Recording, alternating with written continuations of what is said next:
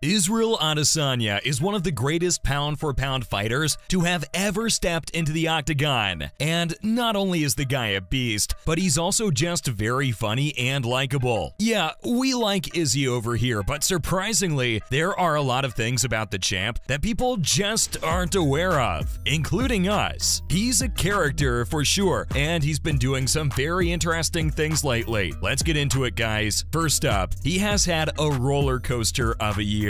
We know the champ, well, ex-champ now, must be exhausted after the year he's had. Izzy fought 3 times in 2022, guys. 3. That's an insane amount for a regular fighter, let alone the literal champ. This man is the most active champion we've ever seen in the UFC, and that's why we love him. He's constantly putting himself and his title at risk. What's more, everything looked like it was going great. Honestly, he beat Whitaker in February and the Cannoneer in July. These aren't pushovers, guys. They're top-level fighters. We don't know about Cannoneer. He's good for sure, but Whitaker definitely would have been the middleweight champ if it hadn't been for Adesanya. He beat guys of this caliber. So when he came up against Pereira in November, we were all rooting for our guy. Yeah, it didn't go so well. It was a great fight, don't get us wrong, but we got a repeat of Usman versus Leon, and the champ got knocked out in the last round after dominating the whole time. Needless to say, it wasn't great for Izzy. But hey, the man is finally no longer the champ after 5 title defenses, and you'd be right to think he's taking a long-deserved break. Next up, Izzy's vacation to French Polynesia. The ex-champ was humble in defeat, just as he always was in victory. You just can't hate him. Even though he lost, he didn't hang his head in defeat or start coming apart at the seams like some people in the MMA world were afraid of. Instead, the legend is off on a vacation. We love a good self-care story. Adesanya has talked about his love for French Polynesia before, and so, after such a hectic year, where do you think the fighter is headed? That's right, straight to Tahiti. If you were worried, don't be. Izzy is having the time of his life, chilling with Raimana van Bastelet, who, fun fact, Cindy Crawford described as a human aphrodisiac. Yeah, our man's out there partying with this Polynesian hunk. Bastelet teaches surfing, and if you were one of us who never imagined we'd get to see a UFC champ riding waves and chilling on a surfboard, well, you're in for a fun ride. Following up, the fighter shows off his surfing. Being in Tahiti with the Raimana van Bastelet, yeah, you best believe our guy wasn't about to let this chance go. Like anyone would, Izzy got his hands on a surfboard and got in the water. We hope you're as excited about this as we were, because it's not every day you get to see a fighter of his caliber let loose like this. Both of them put up social media posts showing off the ex-champ's skills on the board. You won't be surprised to know the legendary fighter was a quick learner and was riding the small waves Raimana was teaching him on, no problem. We got to see glimpses of his legendary footwork and balance as he stood up on that board and impressed even the pro surfer. A guy as hardworking as this, just having fun, we love to see it. We can expect a refreshed and energized style bender in the octagon after this. If you're surprised by the way the champ lives his life and enjoys himself, well, you'll be even more surprised to learn about some cool facts about him that most people aren't aware of. Let's get to know this incredible fighter a little better. First up, Adesanya got a late start to the fight game. With a guy as talented as this, you'd expect he's been fighting ever since he was a child, right? Well, so did we, but apparently he didn't start kickboxing properly till he was 18. Yeah, that's late, guys, but hey, it's amazing because he was made for the fight game. The man started, and 2 years later, he was already boasting an amateur kickboxing record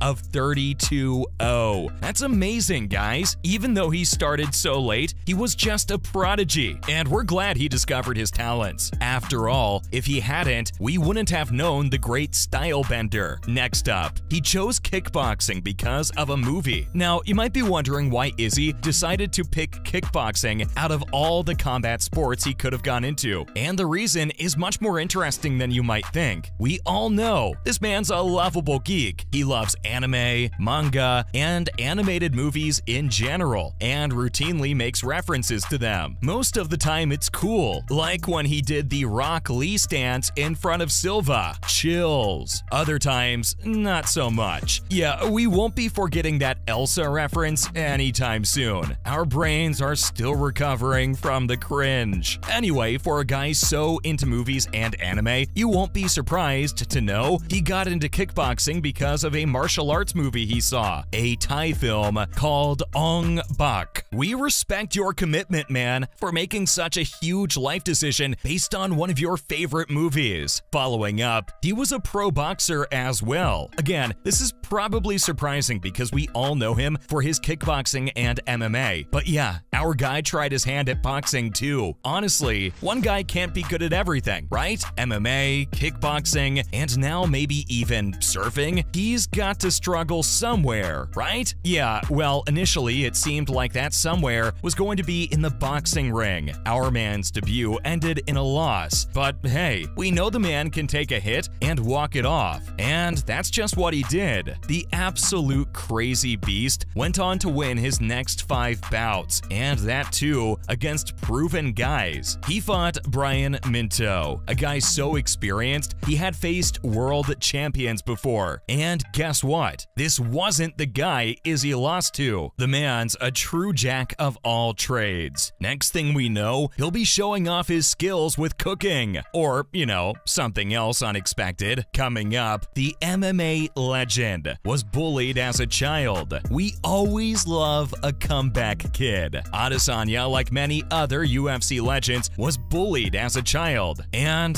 that sucks, but hey, look where he is now. The guy is one of the baddest men on the planet. You best believe those bullies are shaking in their boots now. For real though, as lovable as Izzy is, they're probably fans of his by now. He talked about his motivations and things he thinks of now as an adult, and told us the genuinely sad story of how he was bullied for how he looked. The man is genuinely a specimen. Yeah, he's pretty, but his bullies didn't think so, unfortunately. He moved to New Zealand as a child from Nigeria, and we all know how vicious children can be. You can imagine how hard it must have been for young Israel. He seems like he's doing fine now, but we're sure in those tense moments in the octagon, this past is one of the places the fighter draws power from. Now for his past before fighting. He moved to New Zealand from Nigeria when he was a boy, and it might surprise you to know, well, maybe not, since we talked about it before, that fighting was never something he saw in his future. The future brawler, who would go on to be known for beating men to a pulp, was always very passionate about something else as a child: